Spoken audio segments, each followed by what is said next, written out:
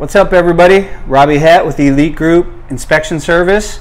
We're here today doing an inspection on an older home, 50s built, but the reason I want to tape this and show you guys some of the hidden areas around houses. This is a built-in fish tank. It has its own cabinet on the other side. It's basically just in wall, but going through here, what we did is when we came through here, this is shut down. Probably not part of our inspection, we do know that, but when you look underneath here in this cabinet, you're going to see a bunch of mold on the back side of that drywall in there.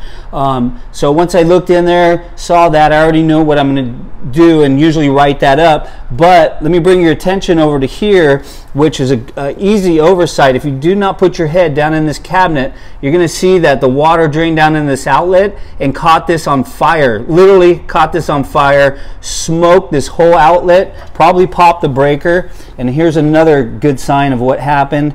Completely fried that circuit out, and thus the reason why all the fish died, and they don't have fish tank working anymore. So guys, important, when you open cabinets, you'll look over here, there's another nice set of cabinets right here. A lot of guys will just open the cabinet, go 3 down, open another. There's electrical underneath there. There's all kinds of hidden stuff, especially with an older home. We know newer homes, we know how they build them. We usually don't have to worry about that. But older homes, these cabinets probably went in after the fact.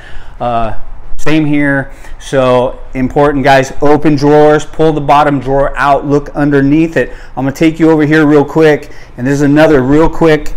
This would be easily oversighted if we had this hutch here with all the decorative stuff. But if you can see down on this side of the cabinet right here, this, believe it or not, guys, gets oversighted quite a bit. Sometimes it's just stains. You'll see just basic staining there, but this one's pretty obvious. We know what the culprit is on that. So open cabinets up, look down inside, put your flashlight in there. It's important to have a good flashlight.